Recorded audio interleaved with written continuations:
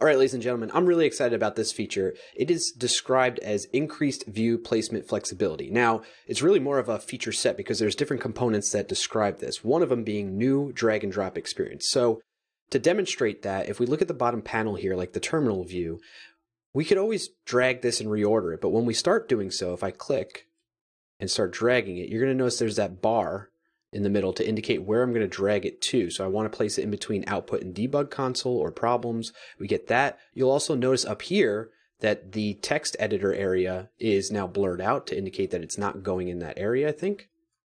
Yep, I can't put it in there. And then that's just a nice little plus, right?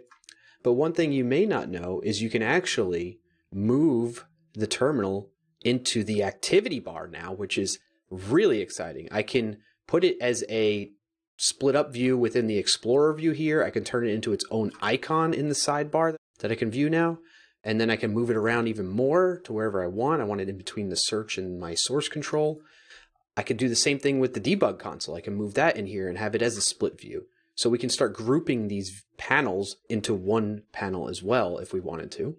Or I can drag it out and put it into the activity bar. The possibilities are endless here. So you can tweak the layout of your Visual Studio Code to get everything visible that you possibly need at once while you're working with it without hiding things. So instead of hiding from your problems, you can make them front and center and put them up in the activity bar too now. And it gets its own icon, that little exclamation point, problems. Visual Studio Code has a feature for quickly opening files and navigating between different files without having to click onto the file that you want in particular. So let's say I wanted to get into the server file here. I can press Control P or Command P if you're on Mac, and then I could start searching for server.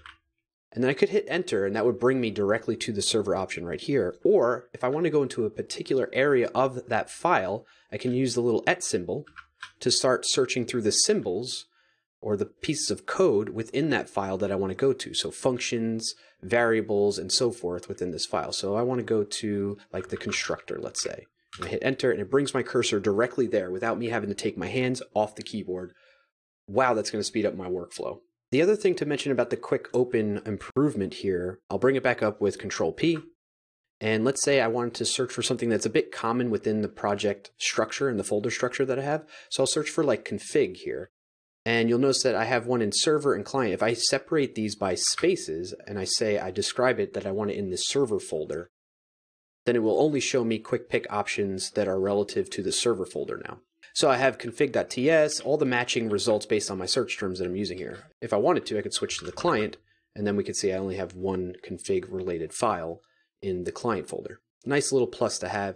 All of this to keep you in the flow and quickly navigate your project without having to take your hands off the keyboard and move it to the mouse.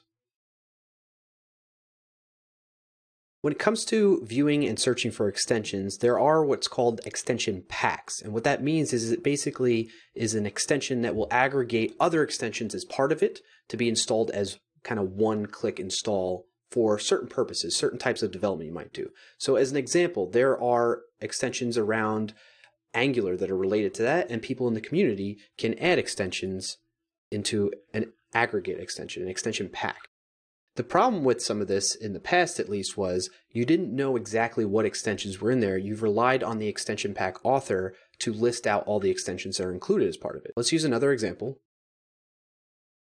The remote development extension pack. And what has changed now when we're viewing these extensions is we can see very clearly at the top all the extensions that are included as part of this pack. So we have remote WSL, remote containers, and remote SSH.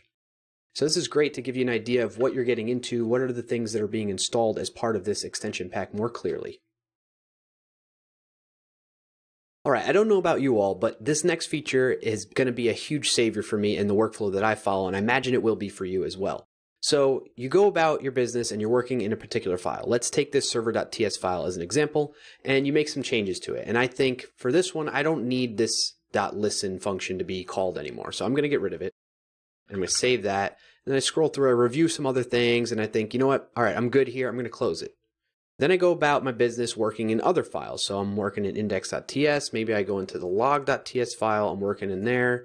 And then I remember, oh, you know what? I actually need to undo what I did before. I made a mistake, but I forget exactly what I did. So let's go back over to server.ts. And oh man, I don't know where I'm at. I'm in the middle of this file right now. I forget exactly what I did. I can actually undo what I did. It's remembered and persisted on the stack for me for this particular file in VS Code. So I can undo, and there it is. It brings back the code that I changed or removed or updated before I closed out this file. Now the key thing here though is I can't reopen this file and make more changes because then that stack will be lost. So this is going to be very helpful in situations when you forget about what you changed and you need to go back and undo what you did. So there you go. That is the persisted undo redo stack feature. Sometimes it'd be really useful to see the history, like the git commit history of a particular file to see how it changed over time. And now, thanks to the timeline view that's built into Visual Studio Code, we get to see stuff like that. Whether it be git commits, file saves, or test runs, that can all be displayed via this new timeline view. And the way we can get that visible to us, at least for the git commit history, we can right-click in the Explorer view and choose Timeline and check that, so that we have that visibility now into that panel, and you notice this new collapsible panel showed up called Timeline. This is going to show me the git commit history for the file that is currently active, so server.ts. And now I can see all the different changes that happened to it over time. And then I can click on each individual commit here to see the difference between this particular commit and the previous one. And that again is provided to us thanks to the timeline view feature.